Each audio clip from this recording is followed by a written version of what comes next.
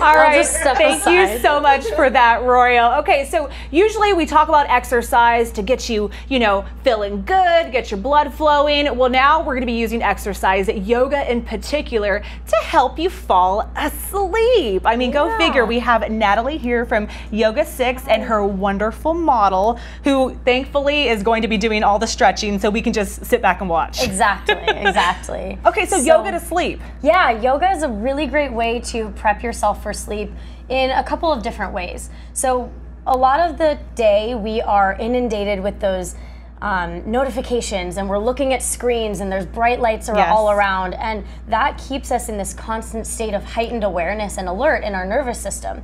So we can use yoga and yoga postures and yogic breath to bring ourselves into what's called the parasympathetic nervous system. Let's start seeing some of that. Yeah, so we're going to start in a child's pose variation. Oh, this is my favorite pose. Yeah, it's a wonderful pose. It feels great. See. So you'll sit back onto your heels and then draw a pillow, or if you have a yoga bolster, that works, but a bed pillow works just as well. Draw that up into your hips. Start to fold over the pillow, and then you can wrap your arms around the pillow and kind of give it a nice hug. And turn your head to one side or the other, whatever feels most comfortable, and allow yourself to just completely relax into the shape. Spend a few moments with your head looking in one direction and then turn it the other way. And make sure you're breathing slowly and deeply and starting to make yourself feel calm as you're here. And I like that, because the setting we're in, it's like your living room setting, okay? Yeah, you can do this. You don't even need a mat. But I do recommend getting yourself ready for bed before you get here, so you can slide right into bed afterwards. You don't be in your work outfit and then just laying on the floor when your husband comes home. Brush your teeth, wash your face, do all those things first, so you can just head right into bed. Okay, so this is one pose. So this is one pose. So from here, just push the pillow off to the side and come forward and lie down onto your belly. And extend your legs back behind you. Now, your elbows will be right underneath your shoulders. This pose is called Sphinx pose.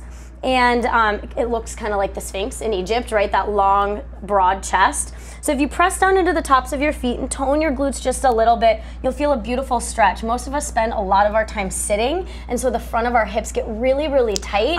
This is a beautiful way to open that up and get space across your chest. And then you can roll out your neck a little bit and take some deep breaths in. So there is a little more engagement happening here because you're pressing the floor away, but it's really beautiful for opening the front side of the body. Okay, perfect. I think we have time for 2 more poses. And then from here, you press up into a tabletop pose and move through your spine a little bit again. So again, we spend a lot of our time sedentary, watching TV, driving around the city, sitting at our desks at work. So moving your spine is so important for spinal health and comfort.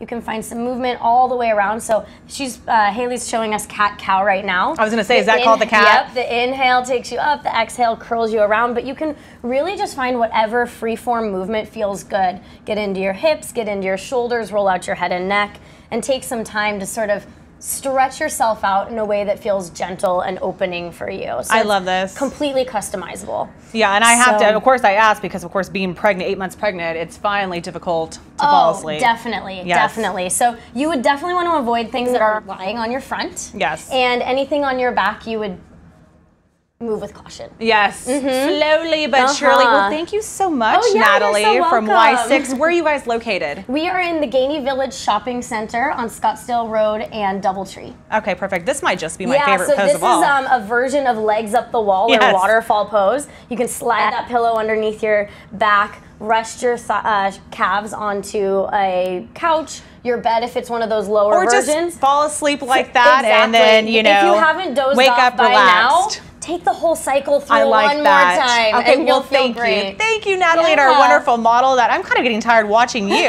Does that help? So I need to watch this before I go to sleep. All right, well, thank you so much. Yoga 6. Yoga 6. Gainey Village.